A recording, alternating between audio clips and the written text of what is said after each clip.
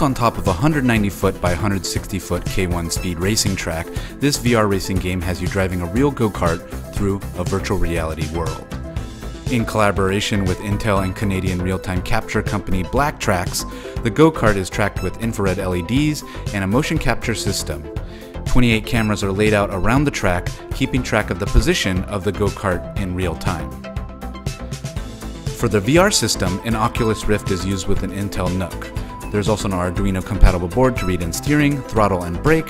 This gives you one-to-one feedback visually while in VR. So when you turn the wheel in real life, you turn in the virtual game too. To make sure that the real-world track lines up with the virtual one, the team LIDAR scanned the entire track. And when it all comes together, you have one badass VR go-kart game. The game itself is meant to look like a post-apocalyptic Tokyo. There are power-ups that give the kart a real-life boost of speed, and there are speed bumps that you must steer to avoid. The entire project took about 6 weeks to build and is currently being tested at this K1 speed track.